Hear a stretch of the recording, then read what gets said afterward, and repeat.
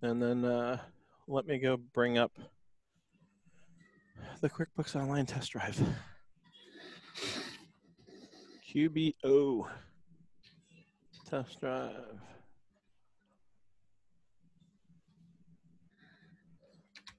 And then I feel like I have like a million browser windows open because I probably do have a million browser windows open.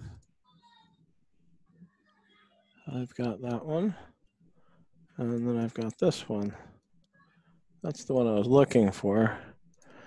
We can close that and that and that and merge that. Okay.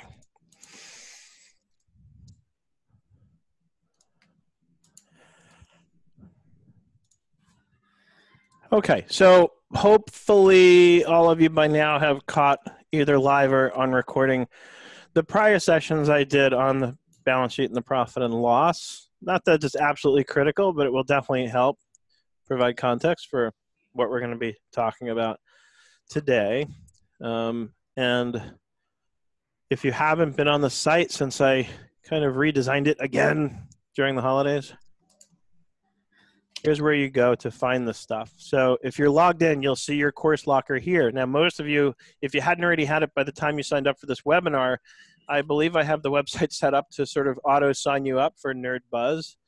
And that's partly so that you'll have access to these recordings. So if you haven't already, reach out to me. I'll send you the link so you can just sign up for Nerd Buzz. It's basically like a free course on the website. And if you go to your course locker, of course, I have all of the courses in it. And you're welcome to sign up for all the courses. But I want to get to Nerd Buzz. Come on, guys. So here's Nerd Buzz. You'll find it in your course locker. And you'll find here Bulletproof webinars, Bulletproof Bookkeeping webinars, and more. And this is where you'll find all the recordings. So the last one we did was what's wrong with this balance sheet, how to improve valuation.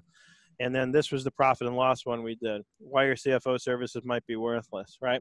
And all this kind of comes under the heading of why your CFO services might be worthless. And the underlying message really is that if you're doing CFO services, meaning or advisory services or strategic guidance, as you know, those are the other terms we use for this kind of thing. The data that we're analyzing has to be accurate before we can analyze it properly. Otherwise, it is worthless, right? If I don't have a good and accurate balance sheet and P&L, if it's not bulletproof, then I can create ratios and analyze them all day long, but they're telling me the wrong story, right? If my assets aren't accurate and my liabilities aren't accurate, then my quick ratios and my current ratios are not going to be accurate. And then if I'm basing things off of those numbers, then whatever I'm trying to do is just inaccurate. So I'd seen a video from somebody else last year who was talking about how to provide CFO services, and he was talking about how to analyze numbers on the balance sheet, or on the profit and loss actually, and he was talking about how as a CFO or somebody who's providing that service, you could go out there and try and structure your services around being able to look at a company's P&L, and you know, with the right numbers in place, you could say to them, hey, I think I can increase your bottom line by $400,000 a year, and if I can do that, then it's certainly worth paying me $20,000 a year, right?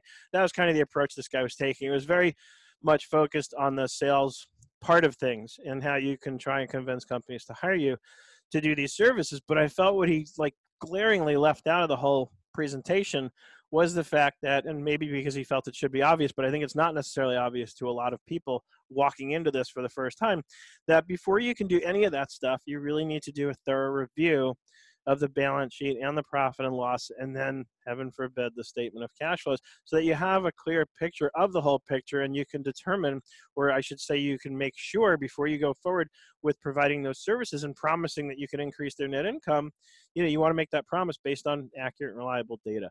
So you got to do the review and the cleanup first. I would say most jobs that you're going to take on as an accountant or bookkeeper providing these services should start with some kind of a cleanup. Even if the client walked in my door and said, nope, my books are clean, I would say, great, let me confirm that, right? Because a lot of times they say that, and I charge them for an hour, and I go through their books, and we find out they're not as clean as they thought. You know, they think it's clean, but they don't know what they don't know. And I know how, by reviewing the balance sheet accounts line by line, we can determine that. Are the bank accounts reconciled? We get to accounts receivable. Let's look at an aging report. That's usually where the first trouble starts, is I'll run the AR aging, and they'll see there's balances in there from customers that they know are current with their payments, you know, and so then we commence to start cleaning up the books. And it's a great way to convince the client without sort of trying to BS them that they actually need your help. And that's when the client really sees the value. If you did the analysis on your own and the client didn't have a look at it, and then you just went back to them and said, yeah, your receivables are a mess. First of all, you wouldn't know that. You wouldn't necessarily know that the receivables should have been marked as paid by now. Secondly, even if you did, there's going to be some amount of question on their part because they weren't there with you during the process. So this is why I always stress that you do these kinds of analyses with the client together. I had the call I referenced that I did earlier today. That was the first thing I said to me is, would it be easier for you to just do this on your own? I said, yeah, it would be a lot easier for me to do this on my own, but then you wouldn't have a clue of what I went through and what I uncovered, and there'd be questions I'd have that having you here will help us get to the answers very quickly. So that's really where all this is coming from, is your quote-unquote CFO services are going to be completely worthless unless you know how to do it and then have done the kinds of reviews that we're looking at in these last few videos. So at some point, make sure you go back through the prior videos here on the website. I'm always available. If anybody has questions, just reach out to me. So let's start off by running all three reports. Okay, we're going to start with a balance sheet, and then I'll duplicate my tab.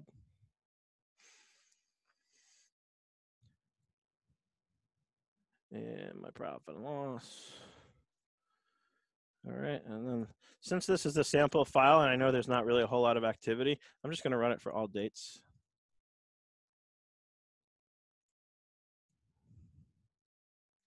Actually, I take that back. There's a reason, and I'll explain later why I actually don't want to do that. But let's see what this year-to-date looks like on the profit and loss. Because I think what they do is they just kind of consistently update it for the prior like 18 months or something. So let's do last year. This is kind of the perfect time of year to be looking at last year anyway.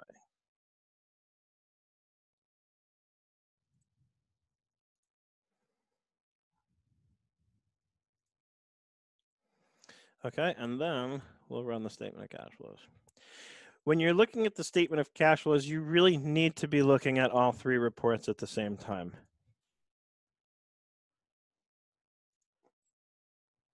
And we'll run this one for last year. Okay, the other thing that's really critically important, if you're taking notes, put this right at the top of your page. If we're doing this analysis, if we're looking at the statement of cash flows especially, notice there's no radio buttons to decide if you're running the statement of cash flows on either cash or accrual. Because by the very nature of the report, the statement of cash flows has to be looking at things on an accrual basis. It really doesn't work at all on a cash basis. And I'll explain why. There's two different formats for the statement of cash flows. There's what's called the direct method and the indirect method. The version we're looking at here, the version we always want to be looking at, is actually the indirect method. Because what the indirect method does is it starts here, as you can see, with the net income. And skipping way past everything, what it does here is it reconciles that with how much cash you have left at the end of the period that you're looking at, right? So the whole very purpose of its existence is to reconcile accrual basis net income to cash, right? So you can't do that on a cash basis. It's got to be accrual, right? And so you'll notice my net income for last year, $1696.45. Let's go to the P&L, right? $1696.45. So this is always, after you've run the reports, this is the first thing you want to do. Verify the numbers. Make sure that you've got everything kind of lined up with the right and consistent date range before you go on. Otherwise, you'll go in and find that out later that you've got the wrong numbers, and you'll find that you've wasted your time, right? Now, we're going to look at, and this is going to be, again, if you're taking notes, this is going to be important. So I look at my total bank balance at the end of the year. It should match the ending cash per, the statement of cash flows. Watch what happens. So it doesn't. 4963.52. Survey says 2901. I'm going to explain where this is coming from. Let's open up a new spreadsheet, sheets.new.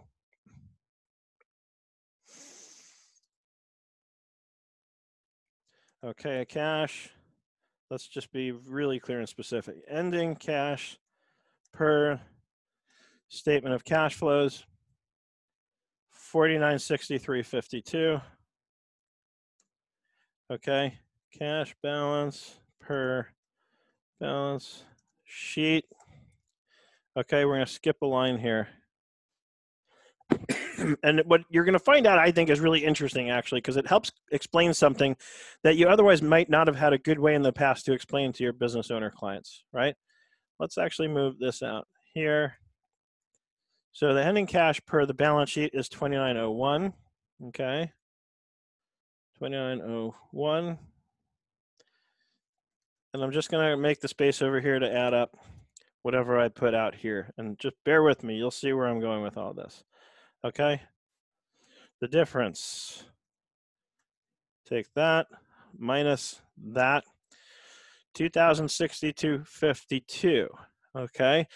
So a question, do you want me to spoil it for you and put the answer down here? Or do you want me to switch over to the balance sheet and let you guys take a look and see if you can figure out what the difference is? And if you already know, be quiet. Take us over to the balance sheet. Let us guess. All right. Let's see who can figure out what my difference is. Undeposited. Am I supposed to say it out loud? I think I heard it. Who said that? I did, Lisa. It's undeposited funds. Yep. That's exactly what it is. Undeposited funds. 2062.52. And that accounts for our entire difference. Why? Because undeposited funds is the same thing as cash, right? It is considered. We've been having a lot of these questions in 97 and up recently about, you know, if I wrote a check just before the end of the year, if I got a check just before the end of the year, what year does it go in? We talk about constructive receipt. If it's sitting in undeposited funds, it is considered constructively received in most cases, right? The difference would be credit cards being processed, where the sale might have happened and the payment might have been processed at the end of the year, but the funds didn't hit the account until the following year.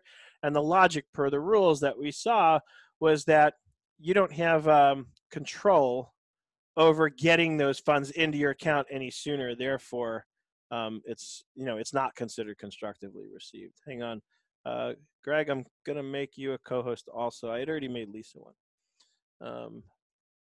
Perfect. And let me put the chat window up here. So if you do have questions as we're going through this, just post them in the chat, and of course I'll get to them. Okay, perfect. So that's the answer. That's why you have to take undeposited funds plus the bank accounts to match up with the total cash per the statement of cash flows. Notice there's no, otherwise if undeposited funds wasn't treated that way, it would need to be considered in this part of the assets section under operating activities, you know, whatever its change was. So, and since it's not, that's your other clue. It took me a while one day, this was back when I was using QuickBooks Desktop, and I was having this exact problem. I was trying to tie out the balance sheet cash balance with the statement of cash flows cash at the end of the period, and I couldn't figure out why. And I did exactly what we did here. Eventually, I kept going back and forth between statement of cash flows and the balance sheet. And then it hit me because I laid it out like this, and I could see what the exact difference was. And when I looked after a few minutes, I realized the exact difference was the same exact amount as undeposited funds. Well, that couldn't be a coincidence, and sure enough, it wasn't, right? And you can always test the theory by just recording the deposit of those undeposited funds into the bank account, you know, backdate it so that it's in the same period as the statement of cash flows that you're looking at. And sure enough, you'll see then that your balance sheet total bank account balance, well, obviously, if I'm transferring this number from this part of the balance sheet into the bank account, then it's going to agree, no question, right? So that's the first step. When you're running your 3 reports, right, you run your balance sheet, you run your profit and loss, and then you run your statement of cash flows. I recommend doing it in that order. And then just verify that the net income on the statement of cash flows ties to the net income on the profit and loss. If it doesn't in this case, it's either because you ran the profit and loss on a cash basis or you ran it for a different period, right? Those are the things to look for.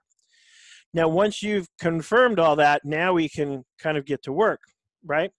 And so how do we reconcile net income to cash? Because again, that's the main purpose of the statement of cash flows. This is what it does. So if you look at it line by line, it can be confusing, right? Because I see, all right, accounts receivable here is negative 5281.52.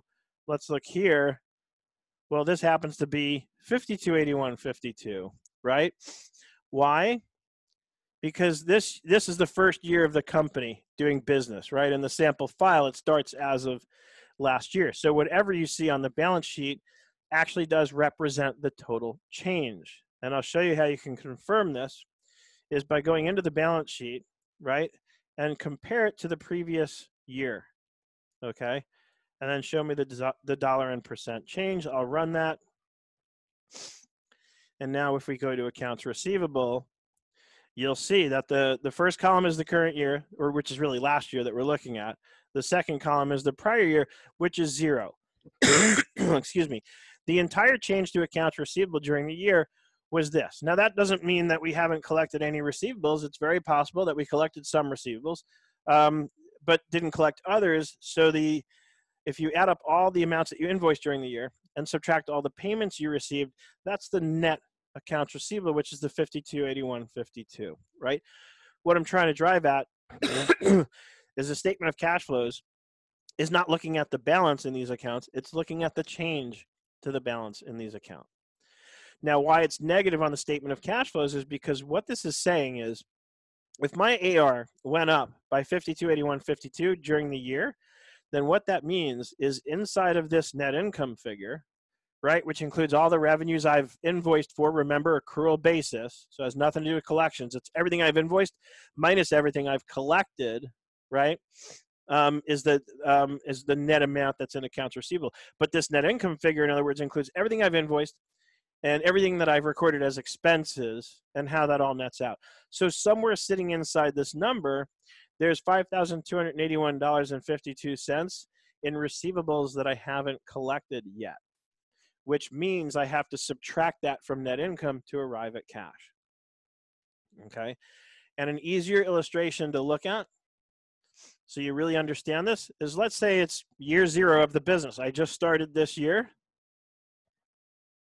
I invoice 100K. Right? Let's make those look like numbers. So I just invoiced 100K, haven't collected any of it, which means my net income is 100K. Right? Assuming I have no expenses, nothing else happened. I wrote an invoice and I'm going to collect 100K hopefully, and didn't have to incur any expenses, right? So all I have on my P&L is $100,000. My balance sheet's empty. I haven't done anything, haven't even deposited any money to start the bank account, right? So the statement of cash flows is going to say, okay, well, we start out with net income of 100,000, right? But the change to AR is also 100,000, so I have to subtract that out, which means the cash at the end of the period is a big fat 0. Okay, so that's an easy way to understand the illustration for how the statement of cash flows is analyzing the numbers. What it's saying is, yeah, great, you made $100,000 of net income, but you haven't collected any of it, so you might be out of business soon, right? And that's kind of the purpose of the statement of cash flows. The way I like to put it is that it has a way of removing the BS from the equation, and I don't mean balance sheet, right? Because all the non-cash stuff like depreciation and other things we can do to play games on the balance sheet and P&L, if that's what we're trying to do, they effectively get eliminated on the statement of cash flows. The statement of cash flows basically says, yeah, great, you made $1,600, but you also have $5,200 of revenues they haven't collected yet. So you don't have that in cash, okay? Why is inventory negative? Because we buy and sell inventory, and a negative amount for inventory or any asset on the statement of cash flows for that matter means that more money went out of the account to pay for that than what came in, right? In other words, more inventory was purchased than what was sold at cost based on $596.25, right? I can click into this number to see there's a bunch of invoices, right? But then there's also a bunch of checks, and bills to pay for that inventory. So what this means when I see this here, if it's negative, it means money went out of the bank to buy inventory that wasn't included in net income because it's still sitting on the balance sheet as an asset. If I go back to the balance sheet and look at the inventory asset, we started out with no inventory. The change was $596.25, the net change. Now, as you just saw, it's not just one transaction for $596.25. There's a lot of activity in between. We bought inventory and we sold inventory. At the end of the day, we bought more than we sold by $596.25. That's what this is saying. If we sold more inventory than we bought, this would be a positive number because that would mean that the inventory balance during the year went down instead of up. Okay. And the only way you're going to understand this is really by going through it yourself line by line and making sure that you can explain it the way I'm explaining it today, right? It can be really confusing and tricky to wrap your head around what's going on with the statement of cash flows. I had to give myself a crash course in this one day because I was engaged and I agreed to do some financial projections where they actually wanted a projected statement of cash flows along with the balance sheet and P&L. And I was like, oh crap, I've got to learn this fast. So that's what I did. Okay. So now all these numbers basically are representing amounts that affected the bank account but weren't included in net income. That's the easiest way to explain what's going on here. So that brings us to accounts payable. What this means is for accounts payable, I might have entered bills which on an accrual basis is included in expenses, included in net income. But if I have an increase in accounts payable, that means I have more that I've added in bills than what I've paid, which means I have expenses included in this number, which I haven't paid for yet. So I have to add that back to net income to arrive at cash, right? An increase to accounts receivable gets subtracted from net income to arrive at cash. An increase to accounts payable gets added back to net income to arrive at cash. That's what you're really doing here is you're taking what you started out with in net income and looking at what happened on the balance sheet and backing up from net income to arrive at what's in cash in the bank. Credit cards, any liabilities are going to work that same way. So if I see a positive number alongside a credit card on the statement of cash flows, what that means is I've charged more on that credit card than what I've paid off during the month. In this case, to the tune of $1,373. It means I have expenses on the books that are included in net income that I haven't paid for yet because instead of paying for them, I stuck them on the MasterCard. I increased the liability. So this $1,373 are charges that were included in net income, but that didn't come out of the bank. So I have to add them back to net income to arrive at cash. Okay, it looks like sales tax payable went flat here for the state of Arizona. For Board of Equalization, they have to update that. It's not called the Board of Equalization anymore. So far behind. God. And Intuit's based in California. What are they thinking? Anyway, so again, these are sales tax payable accounts. So they're liabilities. So this means that there's sales tax payable that's been accrued, right? So I increase the liability. It's not included in net income, which means I need to add that back to net income to arrive at cash, right? The sales tax is even a little trickier one because it's really not a function of an expense. It's actually a reduction of what was included in what I invoiced. Again, get the rest of this figured out and get that clear, and then we can worry about the more tricky ones like the sales taxes, right? Loan payable, same thing. It means money theoretically came into my account that wasn't included in income because it's not income, right? So if I have an increase to a loan payable, it means I had an increase to cash that's not included in net income, so I have to add that. So I add that back to net income to arrive at cash.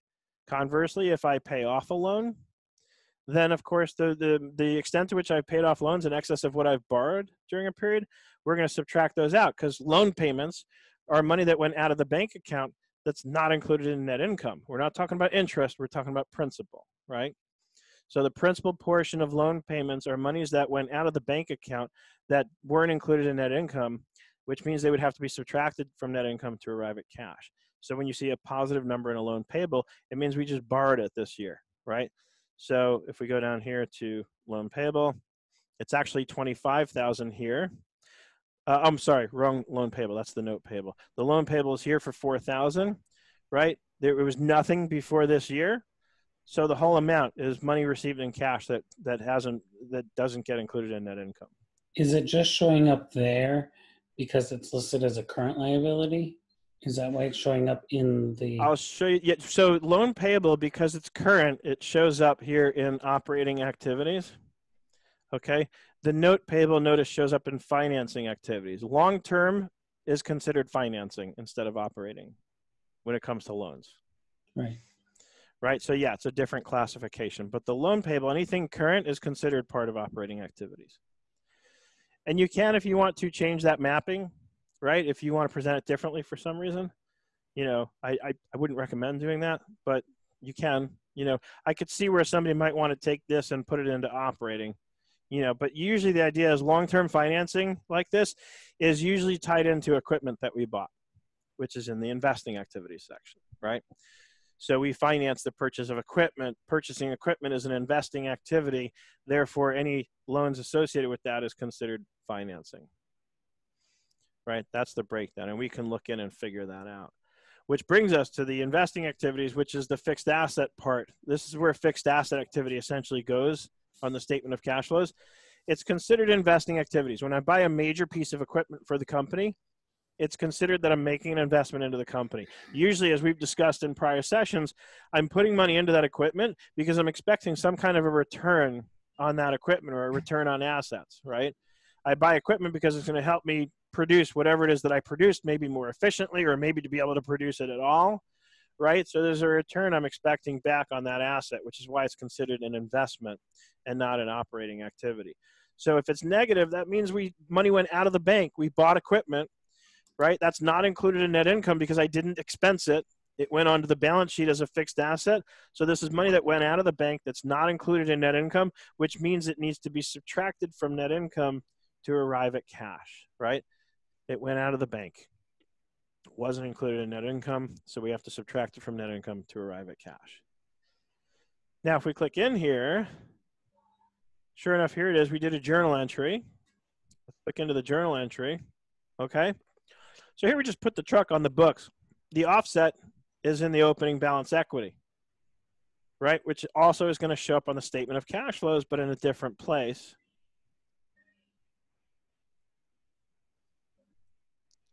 Let's back up. So that's netting out with some other activity here in the opening balance equity account, right? And we'll dig into that in just a minute. But first we have the notes payable, which once again, it's in financing because it's long-term, okay? And here, same thing. So there's your other part of opening balance equity. We put a note payable on the books for $25,000 and we set it up as a beginning balance, right? And so that's going into opening balance equity. So if I say, actually, I always do that. I always close the entry and then realize if I back up, it's going to just take me back to the entry. Yep. So now if I click into the opening balance equity, remember, we are not looking at the balance sheet. Now we are looking at the statement of cash flows. But when I click in here, you'll see there's a bunch of stuff that nets out to the negative 9337.50. But there is the deposit that we started the checking account with, right? The piece of equipment that we put on the books, the note that we put on the books. Looks like we started off our savings account with some money here. Here's the other, the short-term note payable, right? It's all here. It looks like we put some other beginning balances on the books. So all that netted out to a negative 9337.50 because it all represents money that either came into the bank account or went out of the bank account or didn't, right? So we have to ultimately, we're subtracting this from net income to arrive at cash because this is all stuff that wasn't included on the balance sheet, but that ultimately reflected money that came in or out of the bank account, right? Some of this is offset by what's sitting in other places, like the 13,495 here is offset by this negative 13,495 here, right? So really what the impact cash flow wise on this doesn't have an impact on cash. These do, because this is money that we put into the bank account. This doesn't have an impact on cash because this is offset by an increase to a note payable in the liabilities. Same with this, right? So really, to get to the 9337.50, it's 5,000 plus 600, right?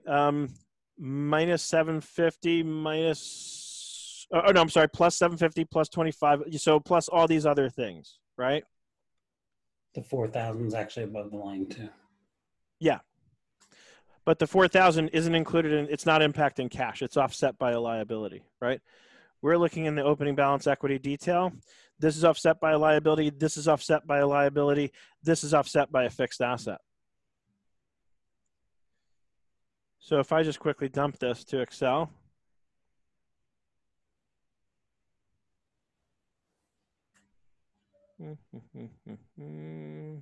Someday.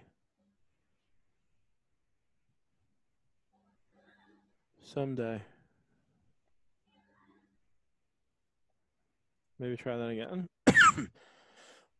There we go.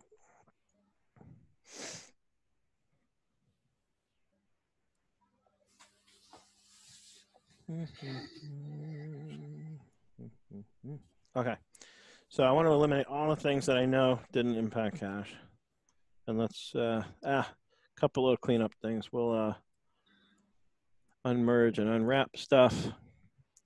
Otherwise, it has a way of getting in the way.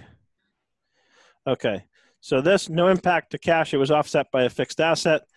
These no impact to cash, they were offset by liabilities. This should get me, I could be wrong about this, but I believe this should get me, okay, this is 6167.50. So the reason it goes the other way is because, okay, never mind. I misspoke. Okay, so we get to the negative 9337.50. I'm trying to get at the impact on the statement of cash flows here and how we arrive at that, but it is actually the net of all the activity in here. But what I really want you to see is the true impact to cash is, or I want you to understand which items do and don't impact cash, right? The deposit into the checking account impacts cash. Deposit into savings does. These guys are, it looks like, for inventory that was contributed. So these technically wouldn't. Okay, but so I'm trying to analyze the effect of opening balance equity. We're subtracting this from net income to arrive at cash because net, it ultimately represents an increase to liabilities that exceeded decreases anywhere else, right? Or that exceeded increases anywhere else, so that we end up with 9337.50 in net opening balance equity activity, which is hitting the balance sheet, but not touching the P&L. So again, we subtract this out from net income to arrive at cash. And obviously, if you do the math, you'll see that we take the total, they call it adjustments to reconcile net income to cash provided by operations. Normally, when I prepare a statement of cash flows, I just say net operating activities, 1,099.57, right? You add this back to the net income, and you get the 2796.02. Then you subtract the total for investing activities because it's negative, and then you add back the cash impact from financing activities. And if you add that all up, obviously it will get you to the 4963.52. So again, I'm not going to lie, it can be very confusing and tricky. The best way to understand this, the way I figured it out that one day years ago when I was sort of giving myself a crash course, was I just kind of bounced back and forth between the balance sheet and the statement of cash flows, and I clicked in and tried to understand what was impacting this. Why is accounts receivable negative? Why is accounts payable positive in this case, right? But a real easy way to see very quickly is to actually run the comparative balance sheet for the same exact period, and you'll see exactly the change. This column should actually match perfectly. Actually, it should be the opposite of what the statement of cash flow says, right? Because here the change is Seth, I think that's the key. I think when you're looking at the cash flow, you have to look at the change. I think if anybody hasn't reviewed a report, that's where you see the movement and where it starts making sense to you. Yep. But as I was saying, remember that a change here, positive increase to accounts receivable, is going to be a negative on the P&L, on the statement of cash flows. Right. But yes, that's why I started the whole thing off today by saying, before you do anything, run all three, right? The P&L you're basically done with once you've confirmed that your net income figure ties. There's nothing more you really need to analyze here. It's literally the exact starting point of your statement of cash flows. So you can almost close this and then really just focus on, because everything else on the statement of cash flows is analyzing changes to balances from the balance sheet. And if you really want to have some fun, what I would suggest you do, take this balance sheet, dump it into Excel, right? And then take your P&L. You don't really have to dump that. Again, you just need that net income number. But then using that information, prepare the statement of cash flows yourself and get it to agree to this one. That's a good way to learn. If you, you'd have to think about what the movement means. Exactly. So that's kind of your homework and your exercise. And if you can do that, then you've understood this very well. And the process of trying to do that and screwing it up and then figuring out what you did wrong and then fixing it will really drive it home for you. That's literally how I learned it. As I had to prepare one to make matters worse, I had to prepare a projected one right? But in order to do that, I had to understand what the historical one was saying, and I had to be able to prepare it. But yeah, I'm glad I actually thought to say that, because that would be the best way to learn this, is go into your sample QuickBooks Online test drive, run the balance sheet, P&L, and statement of cash flows there. Again, do that initial check. Make sure all the numbers that you have are lining up right. And then dump the balance sheet and P&L into Excel and prepare your own statement of cash flows and get it to balance. If you can do that, and this one is simple enough, there's not a whole lot of accounts going on, but if you can get that conceptually, then adding to the balance sheet, to the chart of accounts, what you'll start to realize is all assets work the same way and all liabilities work the same way. And equity accounts always work exactly like liabilities accounts. They're just in different sections on the statement of cash flows, right? But basically what you have to do to one liability account to get it to balance on the statement of cash flows is what you would have to do to any liability account to get it to balance on the statement of cash flows. So that's your homework assignment from today's webinar. And I'll put that up in the description. Lisa, you had asked me, I think, on this one, if I would make sure that I put the, let me turn my screen sharing back on, to make sure if I put the link to the spreadsheet on here. Oh, yeah. And actually, it looks like I didn't. Was it this one that there was one of these recently that you said, hey, I know it's super simple, but could you include the spreadsheet? Yeah, that was last week. Yeah, it was. So that was this one. What's wrong with this balance sheet? All right. I thought I added it in. It looks like I didn't. So I'll make sure that I do. And I'll do something similar with today's. I know I kind of just scratched this out roughly, but I'll include this for you as well. But I'll also include in the write-up, that your homework assignment is to take the QBO test drive company, run the reports, and get the statement of cash flows to balance on your own. Because, like I said, if you can do that, then you own this. That will teach you for sure. Yeah. Yeah, that's what I mean when I say then you own this. You own the knowledge. It will be yours, and you will not likely forget it. Because, you'll literally have to sweat through this probably trying to figure it out at some point. But once you get to the other side of it, it's like one of those things. I learned this in another area of my life, that there's really 3 levels of understanding something, right? There's sort of like a superficial level, like I recognize it, I'm familiar with it, but heaven forbid if I had to explain it to somebody else, right? And then there's the next level is where I have a little better understanding. I have like reading comprehension. I can read it and I can understand what it's talking about.